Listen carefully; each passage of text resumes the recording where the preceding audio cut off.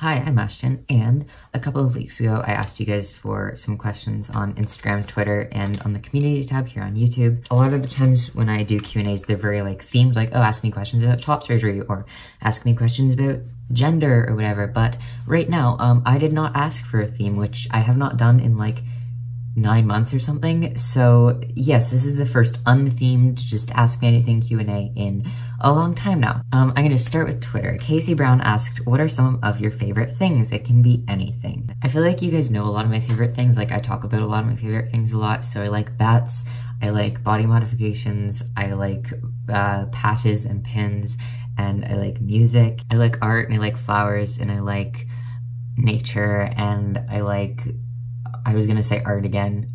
Yeah, those are the things, just off the top of my head, just things I like. Flynn asked what my favorite kind of bat is, and Oliver responded that they didn't know that they needed the answer until this question so badly, until right now.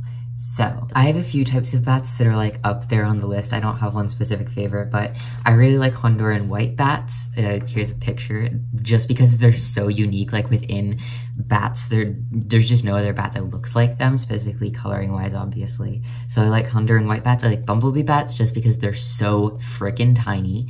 And I like any type of flying fox bats just because I feel like those are the most aesthetically this is a fox with wings, literally, and I love them. There are also a lot of other bats that I just absolutely love, but those are off the top of my head 3 that are some of my favorites. Purple Boy asked, do you have any advice for when you don't know your own name? I've been going by my chosen name for over a year now, but it doesn't feel great anymore. The thing is, I don't know what does. I do have a whole video on choosing your name and how I chose mine, but it does tend to be a very personal thing, and unfortunately it's not something that is easy to give advice on. One of the things that helped me a lot though was using different names in different video games, and I know it sounds silly, but if you just want to play Animal Crossing 10 times over and change your name every time and figure out, hey, I like this one for myself, then do that. If that's what helps, then go for it. I think it's also important to keep in mind that your chosen name won't feel great forever. Even though it does still feel validating and good for me to be called Ashton, it's not as euphoric as it was when I started going by Ashton, just because that newness has worn off, It's still a name that I enjoy being called, and it's still a name that I identify with. It's just not a name anymore that brings me this vast wave of joy every time someone calls me Ashton. So that might be what you're experiencing. So I would say stick with the name that you've chosen for a little bit and just see if it feels normal for you, if it feels right for you. But if it doesn't and you need to experiment with 10 more names, ask your friends if they'll help you experiment, ask Siri to call you different things. There are a lot of things you can do to experiment with different names, and sometimes you just need to try out a few different options before you find one that fits, and that's all good. Lucy said, how are you doing mental health wise? Generally, therapy going okay? Love you. Thank you. I love you too. I haven't been to therapy in over 6 months, which is not great. My mental health is just it feels like it's on pause at the moment, partly because I'm not going to therapy, but partly because I'm just so busy in so many areas of my life that I feel like my brain is just we're just not gonna think. I still, deal with my OCD daily and stuff, but as for stuff like depression, my anxiety's been kind of bad recently, but I've been forcing myself through that, and even though that might not be the most effective way to deal with anxiety, I've just been forcing myself through some anxiety things, and I've survived, which is the bare minimum, I know, but I really want to go back into therapy because I miss my therapist and I need a letter from her for college things, but I just haven't had a chance. I go to high school full time, and she only works mornings at the moment because of maternity leave, so I just haven't been able to see my therapist in forever.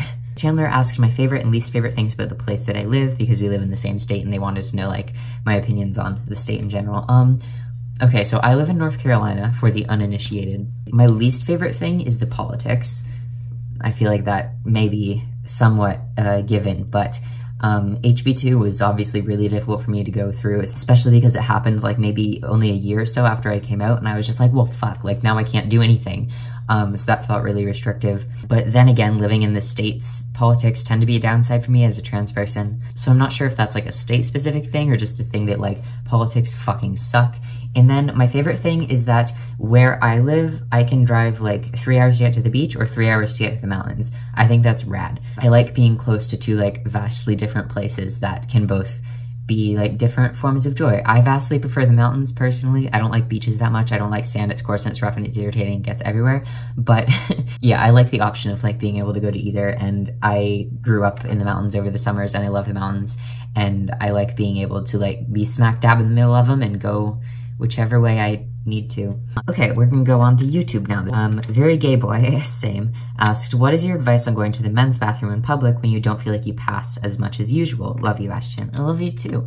For me, the main thing has been confidence, like faking confidence, not gonna lie. Cis men just seem to be so confident in themselves all the time. Like, they don't question themselves when they go to the bathroom, you know? They're not like, oh, is someone gonna think I'm a girl? They're just in there like taking a piss with their dick out and they don't care. So I try to exude that same energy of like, I know I'm supposed to be here, and if you're gonna tell me anything otherwise, I will pull out my dick and slap you with it. If you walk in there doubting yourself and looking like you're doubting yourself, then I feel like you're a lot more likely to be called out than if you walk in just being like, I know I'm supposed to be here, like, don't even talk to me about it or I'll fight you. Even if you have to put on this fake front of confidence, it's always helped me in the sense that, like, if I look like I belong here and if I look like I think I belong here, then no one's gonna question me on it. Of course, there are days that are worse than others, and sometimes I just avoid the bathroom altogether, but in general, fake it till you make it confidence-wise, and that's been what's helped me. Advice on choosing names and what's your star sign? I feel like I covered the choosing names one.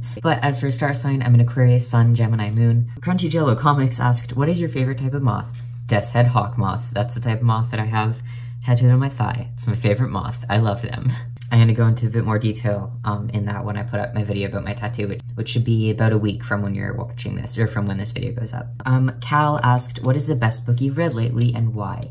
I'm currently reading Hollow City by Ransom Riggs, and I really like it so far. I read the first book in that series, which is Miss Peer Jean's Home for Peculiar Children, a while ago, and then I reread it, and I found out that it had 2 more books in the series, and I was like, so I got them with a gift card that I had, and I'm on the second one right now, and I'm almost done, and I love it so much. Thriller stories in general are like a favorite of mine, and then when you add in like supernatural elements like they have in that series, it's just like my favorite. But after I finish that series, I'm gonna read Beyond Magenta and do a trans book review on it. Alexander Levi said, any advice or tips to help a friend struggling with self-image disordered eating? I'm really scared that someone really close to me is going to get hurt because he won't eat enough. I've done videos before on how to help friends with mental illnesses, but when it gets to a point when you are genuinely worried for their safety, it's really time to talk to an adult, or talk to an adult or a teacher or somebody that you trust that can get that person help. Even though as a friend you do have a lot of power in helping people with their mental health, it comes to a point sometimes where they need something more than what you can give, and it's not bad to tell someone that they need help. And even though you might feel shitty about it at first and they might not trust you because it was something that they trusted you with sharing that, when it comes to a point where it is harming their health, you are completely right to tell someone, even if it means breaking their trust, because you might be saving their life. They might hate you for a while, but eventually once they heal and once they recover and once they get the help that they need, they'll realize that what you did was good for them. And if you have a friend that you are genuinely worried about, please get them professional help, because I know that you can feel a lot of the times that you as a friend can help them all they need, but you really, really can't. If you have a friend that you believe is a danger to themselves, then that is something that you need to tell somebody that can take care of them and that can get them the help that they need. All right, we're going to finally move on to Instagram now. Green Eggs with Spam said opinions on transgenders, and then Stimming in the Void replied he did a Patches and Parley on that. So thanks, Stimming in the Void, for, I don't know, promoting me on my own Instagram. But yeah, I do have a whole Patches and Parley discussing my thoughts on transgenders, but if you don't want to go watch that, which is completely understandable, my Patches and Parleys tend to be very long, my thoughts are leave people the fuck alone and let people identify however the fuck they want to. Policing other people's genders is only hurting literally everybody, and they're not hurting anyone by identifying the way that they do, so just let people exist. That's my take on it. Triggering Fuck asked, how is the long distance relationship with Jack and how are you guys doing? We're doing all right. We're doing pretty good. So I got into the college that he goes to, and I'm probably, I don't know, I'll have to decide whether or not I'm actually going to say where that is. But it's a university that I really, really like, and I'm really excited to go to. I'm 99% sure that I'll be going to the same school as Jack next year, which means that we won't have to be in a long distance relationship anymore. But we made it through like a long time, and we're doing pretty well. And I'm really proud of us, honestly. We at least text every day, and we probably FaceTime at least every other week. we're good at keeping in communication with each other because I feel like we both consider each other like our closest friends, you know, in a way. Being long distance is hard, but it does make whenever I am able to see him even like more incredible and even more like a happy moment because it's like I haven't seen you in months. I did see him on March 1st because I went for a scholarship interview that day and he was there. Not interviewing or anything, just like outside of that. Long distance is hard, but we do manage to see each other more than a lot of long distance couples do, and we are just really good at communicating with each other, and I love him, and I'm glad that we've managed to make it work so far. Stimming in the Void asked a good question. They said, any tips on introducing yourself in a trans-friendly space while you're questioning your gender? I don't know what name and pronouns to give people when they ask, and it feels super awkward. I totally understand where you're coming from, but I think that the way that you phrased it in this question is actually a really good way to introduce yourself. If you know that you're in a trans-friendly space and a place where people would accept you regardless of your gender identity or your lack thereof, then I think it's completely acceptable to just say, hi, I'm questioning my gender at the moment and I don't know what name or pronouns that I want to use. Again, if you know that it's a trans-friendly space, then you might be able to say, could you try like mixing up the pronouns that you use for me, or could you try using they, them today, and then maybe next week, could you try using she, her? It's okay to feel awkward. I feel like a lot of people feel awkward even in explicitly trans spaces saying that they're trans and introducing themselves that way, but making it clear that you're not sure who you are yet and you're not sure how you want to be referred to yet, I feel like people would be generally pretty accepting of that, assuming that they are accepting of trans people. I think you'd be just fine introducing yourself with, hi, I'm still questioning, and that's completely all right. Eli in Process said, which felt more liberating, first tattoo or shaving your head, or was it about equal?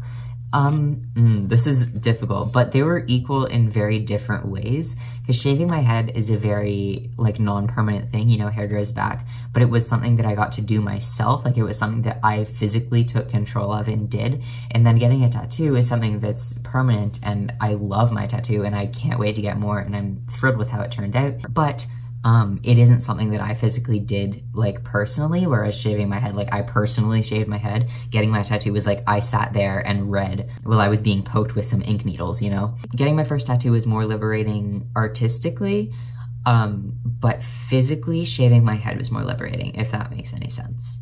Joe Burns 908 asked, how is the hunt for colleges going, and have you settled on one? As I kind of mentioned earlier, I think I have. I'm not sure yet if I want to say where that is. But I got into the honors college and I got into a research program as well, and then I'm also a finalist for a scholarship, which is really exciting. It is here in the States, but I'm not sure if I want to specify any more than that just yet. I might in the future, I don't know, but yes, I think I have decided. So that's really nice to be done with, you know, it's nice to not have to worry about that as much as I have in the past few months. That Horse Guy asked, do you feel any pressure that because you're trans FTM that you need to look really masculine instead of how you want to look? I'm not sure how well this person knows me, but I want to note first that I'm not trans FTM. I don't consider myself FTM because I don't consider myself ever having identified as female. It's just not something that I label myself as, so no, I'm not trans FTM. That said, I did used to feel the pressure to be more masculine than I am, but the longer that I've transitioned, especially socially, the less I've felt forced to be masculine, just because the more comfortable that I've become with myself, the more I genuinely don't care what other people think. As long as I pass often enough for my social dysphoria to not get terribly bad, then I'm happy with the way that I present, and I like looking the way that I do, and I wouldn't change that just in favor of looking more masculine. I'm a Playground Kid asked, what is your opinion about Buck Angel? Oh boy. So for anyone that doesn't know, Buck Angel is a older trans man that's been the face of like trans men in general forever. He calls himself transsexual, which is completely fine if you want to identify as like transsexual as opposed to transgender. I think that's rad, you do you. But his pinned tweet is just, oh, it gives me real bad vibes, man. His pinned tweet on Twitter is, a hashtag transsexual is different than a hashtag transgender person. I am transsexual. I had a hashtag sex change. I live in the binary and use testosterone and surgery to masculinize my body. I am male, not hashtag trans. That's the difference, smiley face, heart emoji. And it's also noted that this man, like, the first thing in his header on Twitter is human rights activist. But that tweet alone gives off such a toxic masculinity vibe to me, and the whole, like, I live in the binary kind of belittles those that don't, including myself. I also think it's really ignorant to claim that transsexual and transgender are two different things, because it's policing other people's identities. And even though I, like Buck Angel, have had top surgery, have been on testosterone, I don't consider myself transsexual because I see it as an outdated term, and being trans doesn't have to do with my sexuality, it has to do with my gender. He also says that he's male, not trans, which kind of implies that you can't be both simultaneously, which feels shitty to me. I think Buck has been through a lot and he's done a lot, but I do think that a lot of what he says is outdated and that he should maybe listen to younger trans people as well, because just because younger people have less experience, that doesn't mean that their opinions and their views and their experiences are any less valid than his. He seems to be somewhat elitist in that, like, he seems to think that he's like the trans person that sets the rules for other trans people, and he's just not my favorite person, but like, I don't have anything against him. I think he's free to identify as transsexual if he wants to, but I don't think that he should take the label transgender away from other people just because it doesn't suit him. Sarah Ree said, "Hey Ashton, I love you so much. You're an amazing YouTuber." Thank you. I love you. You're very sweet. Just wondering, will you be designing any more patches? The bat one is so cool. Thank you. I hope so. I'm getting like some black fabric eventually to paint my back patch on, and I do really want to produce some other patches, like maybe to sell, because I feel like some of you might be interested in that, and it would definitely be something that would interest me. I think it would be cool to have my back patch and then make like some smaller, like condensed versions of my back patch so that you guys could have like a very similar patch to me. I think that would be really cute. Like, I know that I'm gonna end up with a lot more fabric than I need for my back patch, so yeah, maybe I will like make a few smaller patches. If you're not sure what this person is referencing, I did a Patches and Parley a while ago where I was designing my back patch and I'm still working on it, but this is like where I am right now, kind of. It's not gonna reflect the best, but this is the back patch that I'm designing that this person is referencing. So, yeah. So yes, hopefully I will be designing more patches in the future, and I'm glad you enjoyed the bat one. Maddie the Geek said, "What would be a good color to dye your hair for somebody who just wants to give it a try, aka me?" I think red and purple are both very good starts. I started with blue, but really it's whatever you want to do. Like, I can't tell you what to dye your hair the first time you do it, or at all, ever. I would say the first time you might want to get it done professionally, just so that you can know what that process is like. But if you do just want to dye your own hair, fucking do it. I'm not gonna stop you. I love that DIY culture shit. It's great. I don't think there's any wrong color to start with dyeing your hair. Pick your favorite color, pick a color that you think suits you or goes with all of your outfits. Do whatever the hell you want. Former Clarity, aka Liz, said, "Did you listen to Control Top yet?" Hell yeah, I did. So Control Top is a smaller punk rock band, and I won't be able to see them because the day that they're in my state, they're like 2 hours away on a school night. Listen to Control Top. They're really good. And thank you, Liz, for recommending them to me. They're great. Former Clarity also asked, "What is your favorite and least favorite cliche vegan foods?" I do like salads, but I'm very specific with my salads, because a lot of salad dressings actually have anchovy in them, which is not vegan, or vegetarian by that matter. But I do like a good salad. I also really like good tofu. Tofu I'm picky about because the texture is kind of weird sometimes, but if it's good tofu, then yes, there are a couple places around me that just make incredible tofu. They're both Asian places. And then my dad also makes some pretty cool tofu. There's a place in Canada that I love and I haven't been to in forever, but they make a really good salt and pepper tofu. I love a good tofu. I like cauliflower as a replacement for chicken wings. That might be a little bit cliche, but I think that's really good. I like black bean burgers a lot, but veggie burgers I don't like. Like, okay, here's the difference for the uninitiated. As a vegetarian, I don't eat hamburgers, so instead I eat veggie burgers. I've found that there are like 2 types of veggie burgers. One, veggie conglomerate, which just tastes like a salad put in a blender and stuffed into a patty. It's not good. And then there's black bean burgers, which are very good. If you do a black bean burger right, it will be 10 times better than an actual burger. I guess almond milk is probably also kind of like a vegan cliche, and I'm more of a soy milk person than an almond milk person. I'm also more of an almond coconut milk person, like the mix of the two, than a almond milk person, and I feel like almond milk is probably the most commonly cited like vegan milk alternative. So yeah, those are, I guess, some favorites and some least favorites. Delusion and Prophecy asked an interesting question.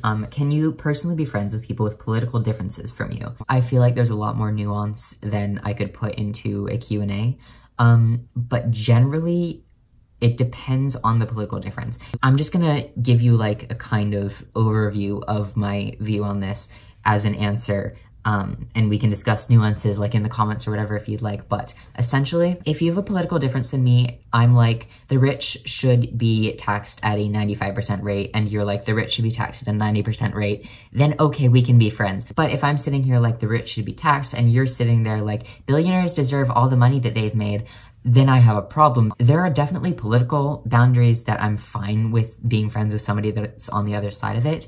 But when it comes to more moral issues, then I have a problem being friends with somebody that is just of a completely different moral school of thought than I am. I have trouble making friends with people that are like staunch capitalists. I have trouble making friends with people that don't think healthcare is a human right. You know, there are some things that I won't budge on. But when it comes to stuff like, I think the tax on beans should be 10% and I think it should be 7%. Like, I don't care about that, you know? It's just like these specific moral boundaries. Eline Process said, do you have a favorite genre of YouTube videos outside of LGBT stuff that you routinely like to watch? Outside of LGBT stuff is a good specifier there, because I definitely would have just listed off a bunch of LGBT stuff.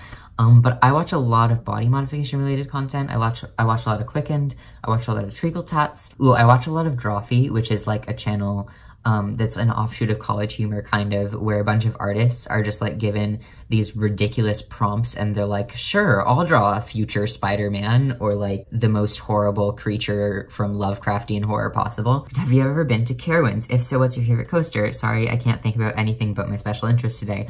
Are roller coasters your special interest? Because I also very much love roller coasters. Yes, I've been to Carowinds maybe 4 or 5 times, and my favorite roller coaster there is the Nighthawk. For those of you that don't know what Carowinds is, it's a amusement park like kind of on the border, well, not kind of, it is on the border between North and South Carolina. They have a roller coaster that's my favorite called the Nighthawk, where you are, you know, you sit in a seat thing, but your legs are like in front of you, and then they lean you back and you have this harness on, and you are literally like, it feels like you're flying. It's incredible because the harness is in a way where like you're being supported, but all of your weight is on the harness, and you like swoop over water and do loops, and like you're laying on your back the whole time, and it's so good. I love it so much. Frankie Whom said, have you considered going stealth when you start going to college? They know it's not something that everyone wants, but it's something that they might want to do someday.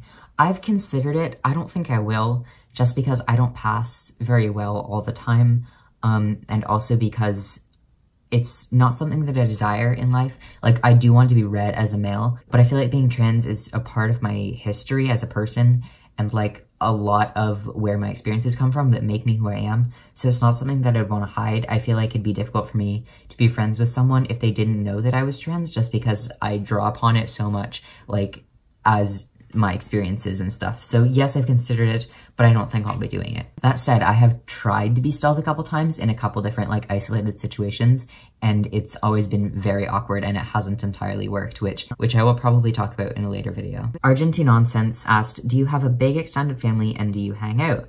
I do have a big extended family, but we don't hang out because they all live in Canada and I'm stuck here in the States. I have a couple cousins that live closer to me, but other than them, everyone lives pretty far away. So I don't think I've been with more than like a few members of my family other than situations like weddings. Science Sorcery asked, have you added anything new to the wall above your desk recently?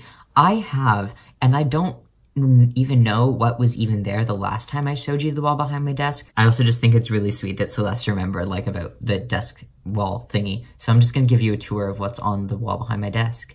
Let's do that real quick and then we'll cut back to this. Okay, this is the whole wall behind my desk and we're gonna start left going to right. So that is a pin that I got from Disney because I did the like round up and donate this much thing. That right there is a little magnet that I got of a Monet painting from a museum that I went to. And next to it is a drawing of a fern that my friend did for me. And there's a little postage stamp of a fern that was also with, from an envelope I got sent. That's a little strip of film negatives from an old camera. That's just a photo I took, also with an old camera. That's a dried rose from prom with Jack. That is a postcard from the island of Chincoteague. That is my dead-ass air plant. That's another postage stamp, another dried flower, another dried flower. That is Ollie's pin that I have because they left it at my house months ago. So at Ollie, please come to my house and pick up your pin. That's a little spirograph thing that my brother made for me. And those are some cutout hearts that my cousin Ollie sent me. That's a postcard of a piece of art that my mom's had since she was like 20. And she was gonna throw it out, and I was like, oh, I like that one. I'll take that one. So I did. Love Knows No Gender sticker from Bianca's Designs. A little fungus toadstool boy that I've had literally since 2nd grade. I don't know how I'm keeping track of that. A little tattoo aftercare sheet. Feather that I found. A note that my boyfriend gave me for Valentine's Day a couple years ago. A vial of testosterone. A wind-up butterfly toy. Rapidash Pokemon card because that's my favorite Pokemon. Another dried flower, dried fern, another postage stamp, 2 dead butterflies that I found dead. I didn't kill any butterflies. Another dried flower, a little charm with pencils on it, another photo I took in the mountains, a yay vegetarians magnet. Alright, we're almost done. A dead dragonfly that I found, also, like the butterflies, found it dead, didn't kill it. Another sticker from Bianca's Designs. A dried red carnation that my boyfriend got me, a Polaroid of me on New Year's, a little card from a shop that I got a choker from, seashell that my friend gave me in elementary school, butterfly wings, art by Adam. I have talked about his art before on my channel. I love it. That is the piece of art that came with the fern stamp and the little flowers on the envelope, so I kept those too. A wire flower that I made years ago, my boyfriend's nameplate thing from graduation, a little strip of stickers from a Currituck Beach lighthouse, clearly, a bookmark that one of my mom's artist friends made, another photo I took at the top of one of my very favorite hikes, which is John Rock, and a business card from a tattoo artist I'm going to next month. And that is my whole wall. Goodness, that is a lot of stuff. Green Eggs with Spam asked, do you have a funny story that has to do with you being queer? Oh yeah, don't we all? I actually have a list of them. I have a running list. And I think I'll have enough soon to do a video of like a couple of awkward queer story times. So watch out for that at some point. I will definitely do that. The couple situations I mentioned with being stealth a few minutes ago, those will also be in there. So yes, I do, but I'm not going to tell them right now because they're just so good that I gotta save them. Okay, my voice is getting very tired, so I'm gonna go have some water and edit this video and go to bed because it's time for me to go to bed. I'm sorry if this video was a little bit rambly, but I hope you got the answers that you desperately needed. Watch out for the tattoo video coming soon. I'm excited about that. Yeah, goodbye. Thank you for, I don't know, taking some interest in my life, and I hope that you learned something about me today, and I will talk to you later, maybe.